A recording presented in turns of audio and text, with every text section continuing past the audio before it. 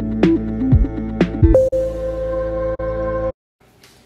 today's video I'm going to show you how to store HP ink cartridge if you are not using it for a long time, because if you don't store it properly the ink will dry, and when you are going to use your printer for the printing it will print blank pages even though there is ink.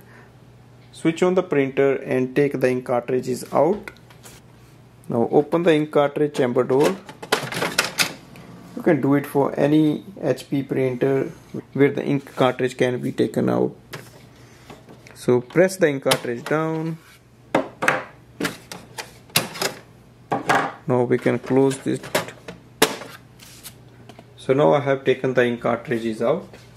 Next thing is to take a sellotape. So it's very simple tape. You can take the small piece.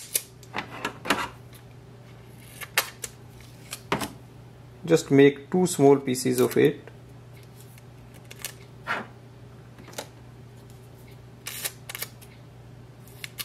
Or you can also take a smaller tape, that's easier to use.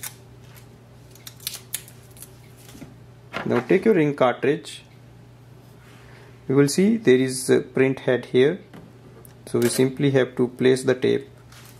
Now take your ink cartridge. At the bottom of the ink cartridge there is a print head. So apply this tape here securely, press it and seal it. Now do it for the second ink cartridge. Apply it securely and just make it clear. Now this will prevent the drying of the ink.